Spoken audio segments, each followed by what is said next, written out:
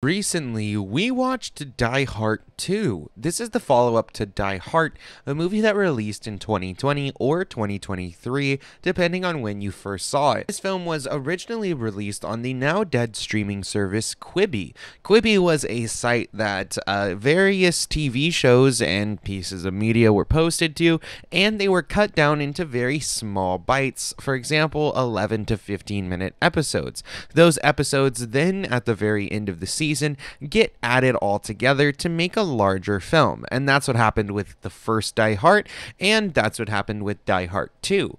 After Quibi shut down, Die Hart, I believe, moved to Amazon Studios, and they continued with the production, considering it apparently got enough viewership, which surprised me, because I had never heard of this film until it randomly came across my lap one day. I'm gonna be perfectly honest with you. Die Hart 1 was very funny. It wasn't a perfect film, and it definitely wasn't a 4 out of 4. However, it was probably one of the funniest things Kevin Hart has done in a long time. On top of that, John Travolta was just a perfect, insane individual, and I didn't really expect him to go as hard as he did in that role.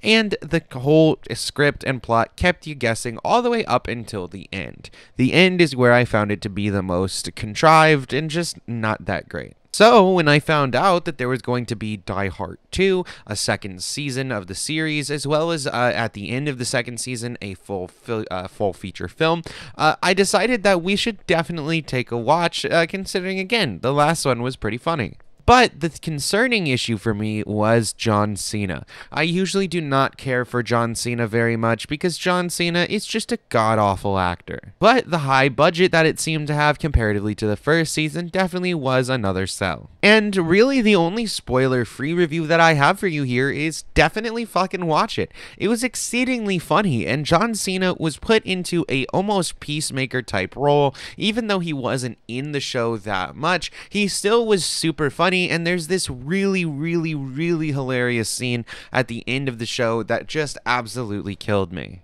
I'll know which one when John Cena is wanting breakfast, okay? That whole scene just threw me. And not only did this series reach a new height, it also had all of its actors reach a new height within it. There was a lot of really good not customer growth, but character growth, and I really loved seeing the way that, like, Jordan from the first season kind of ended up, hating Kevin Hart at the beginning, and how all of that sort of resolves itself. Also, Kevin has been Schwartz, a really funny guy who was on Jake and Amir and Parks and Rec and a couple other things. And overall, he was fucking hilarious in here too. There's also like a fucking Misery parody that's just, it was absurd, but it worked in my opinion. And I give this a 3.5 out of 4 stars. I think the first 2 episodes are actually the weakest, the first episode being the weakest of even those, and the second one being a bit better, but by the time they hit the 3rd episode, it felt like they were fully in swing, and it just gets funnier as it goes on. So go give it a watch, it's definitely worth it. Alright, so here is my non-spoiler review of Die Hart 2. First of all, the first Die Hart movie took me by surprise. It is one of Kevin Hart's funniest films I've seen him do in quite some time. Die Hart 2 lives up to the comedy of the first and surpasses it. Ben Schwartz, who plays Kevin Hart's assistant, Andre, and whose mother is played by Paula Pell, are both fantastic additions to the cast, and I'm happy they brought back Natalie Emmanuel to reprise her role as Jordan King. John Cena also is in the film, and his addition only serves to amplify the comedy as much as Ben Schwartz. The best thing about Die Hart 2 is they play into the idea of Kevin Hart as an egomaniac who doesn't care about those beneath them in a way that is balanced perfectly with the level of humor that is in this series/film. The villains in the movie work well, and every time I thought the humor would be out or just become stale, it just never did. The ending of the film leaves it open for a 3rd season or a movie of Die Hart, and as long as we see Ben Schwartz with his mom and Natalie Emmanuel come back, I'm down to see it. All of them have great chemistry together on screen, and somehow all perfectly play off each other in such a great comedic way. Die Hart 2 is a much watch for anyone who just loves to laugh and has been craving a great comedy. And Die Hard 1, I would give it a 4 out of 5. And Die Hard 2, I'm giving a 4.75 out of 5. Since the beginning was a little slow, that's the reason why I'm deducting the 0.25 and not making it a perfect 5. Alright guys, now that covers our spoiler-free review. However, let's get into the spoiler-filled review. So, if you want to watch this series, and I do recommend it, definitely click off. Alright, so in this follow-up to Die Hard 1, I mean, actually, let me give you a quick rundown of Die Hard 1. So Die Hard 1 is a movie where Kevin Hart is tired of being just the dopey sidekick, and he wants to be the main lead action star. He finds a director who's willing to give him that, however, he has to go through action school before he's allowed to be an action star. The leader of the action school is John Travolta, and somehow we get our female co-star there as well. I say somehow because she kind of just enters randomly, and we don't really know until the end of Die Hard 1 that it was all set up and it was all a plan to make Kevin Hart a main lead action star, but they wanted to do it through actual scenarios being thrown at Kevin without him knowing that he was being recorded, so that way it feels really real and visceral. And what happens at the end of number 1 is they make that film. It goes mega viral, and Kevin Hart becomes a massive leading star.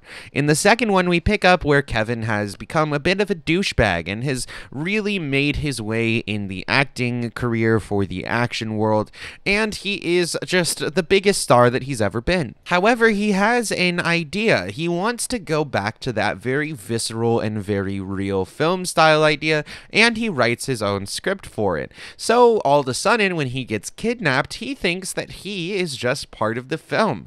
As it goes on, however, what he finds out is that he is not making a film, and it's actually because he fired his stuntman on set one day out of the blue that all of this is even happening, and that's who kidnapped him to begin with. The stuntman is named Doug and is also played by Kevin Hart, and also the co-star Jordan. She was the one who initially sent home her stuntman for the day and started doing her stunts, and that pushed Kevin to send home his stuntman because overall he wanted to be the main star without anybody behind him and do all of his own stunts, mostly because he didn't want to be outshone by his co-star Jordan. And it doesn't come as a surprise to us that he did this because overall he is a dick to his assistant Ben Schwartz.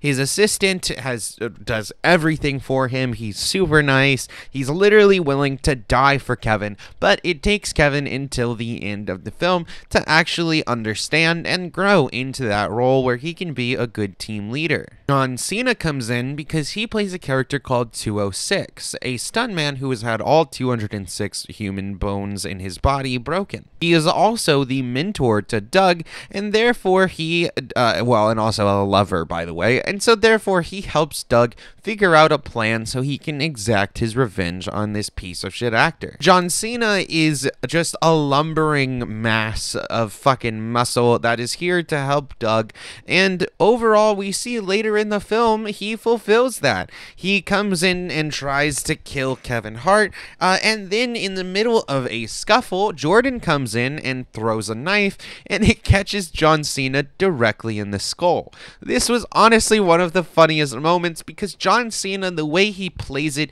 is so fucking funny. He has a knife sticking out of his head while he's like asking for breakfast, rubbing his tummy, and he walks like a zombie to the kitchen before dropping fucking dead. Then they ask, Doug asks, well, where's 206 if you're not trying to kill anybody? And they're like, oh, he's making breakfast. The entire thing was absurd, but it was funny, and it was done in a really good comedic way for the acting that was done here. Now, the main thing is I feel like all of this just kind of happens at once, and that's one of my other issues rather than only having like the first couple episodes being a little more mid. I think that we could have had a little bit more intense conflict and really seen more of the growth happen over the course of time rather than having it all kind of happen in the last 3 episodes where Kevin just finally realizes that he's a fucking asshole and that he needs to fix things. And I think more of a focus on that conflict again would have brought a little more intrigue and overall made more sense to the character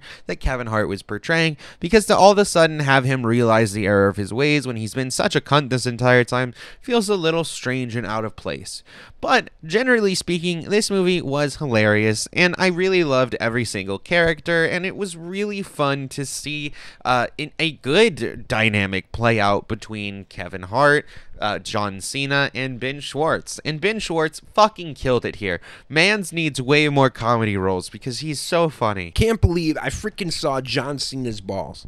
Well, maybe not his real balls, but it was hilarious regardless. Essentially, John Cena plays a character, I believe his name is 206, at least that's his code name, and he was a stunt double person, and there is Doug, who wants revenge on Kevin Hart, because essentially what happened is Kevin Hart and Jordan were working on a movie together. Jordan sent her stunt double home, and Kevin was worried that he would all of a sudden be in the media. People be like, oh, I can't believe Kevin Hart didn't send his stunt double home. So he just straight up fires Doug. Doug does look exactly like Kevin Hart. It's like his evil twin version of himself, and it just works extremely well together. Ben Schwartz's comedic timing with Kevin Hart, I can't express enough, is just absolute perfection.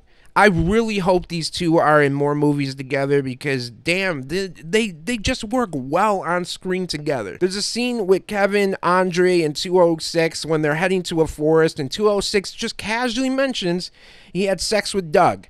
And Andre brings this up after 206 leaves, and Kevin's reaction is just fantastic. It feels very genuine.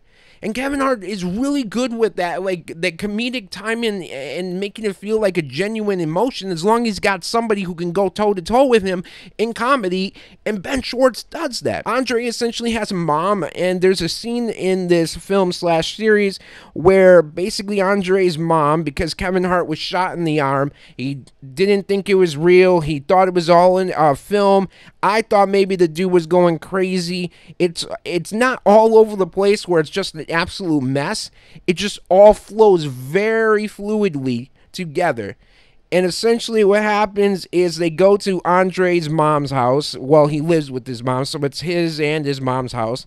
And she sees Kevin Hart has been shot in the arm. She wants him to basically take off his shirt, and then she's going to essentially nurse him back to health. And when Jordan asks, oh, are you a doctor? She's like, no, I'm better. I'm a mother. And basically there proceeds to be a Kathy Bates Misery type scene where Kevin Hart is essentially drugged out of his mind after eating 6-year-old pork chops. And Kathy Bates, I mean Andre's mom, essentially hangs up the phone when Kevin Hart's trying to talk to her. And I thought for a second that all of a sudden, like, she's going to flip.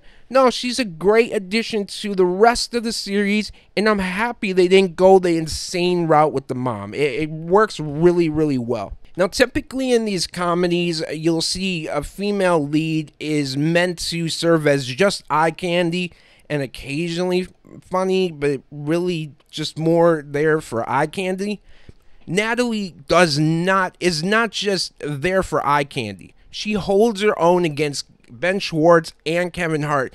And because she's very logical with her comedy and their comedy together, it just all works well. You have this perfect balance when all three of them are on screen together. Now, I do think the one thing that I will say is Doug as the villain / Kevin Hart, he's played by Kevin Hart.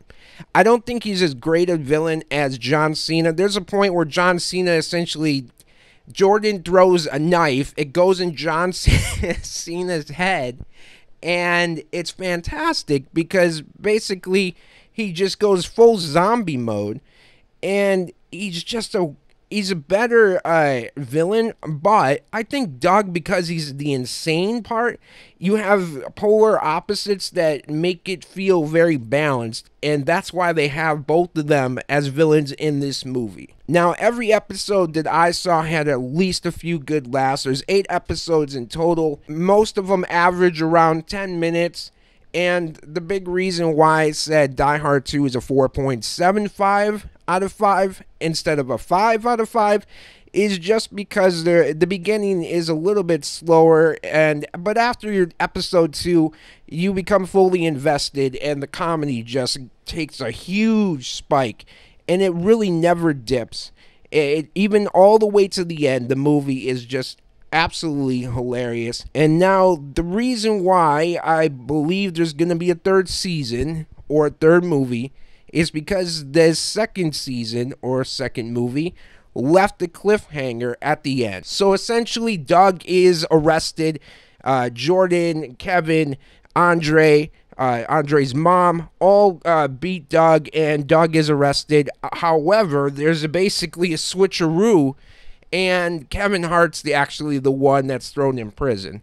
So I'd be interested to know where this season or the series goes, or the movie goes from here, because I'm fully into this. I think a third one, I think that should be the end, but the first two films are near perfect comedies. The second one, I mean, really close to giving it a 5 because of how much I enjoyed it. But I can't recommend this enough. Just go out and watch it. Like I said, it's free on Roku TV. And I'm going to toss it back to Rocky to close us out. So what do you guys think? Are you guys fans of Die Hart and Die Hart 2? Do you think the first is better or the second is better? Have you not seen them at all? Again, I definitely recommend going and checking them out because they are some of the funniest things Kevin Hart has done in recent memory, especially after we got that terrible Mark Wahlberg Kevin Hart Netflix movie. We really needed some good Kevin Hart comedy in order to be able to let him, continue his career. Otherwise, we were going to have to say, pull the fucking plug, you know what I mean? Besides that, you can follow us on Twitter and Instagram. That'll pop up during the outro, and you can also let us know any other movies you'd like us to review or movies that are coming out soon that you'd like us to talk about. Besides that, we will see you all in the next Smokin' session. I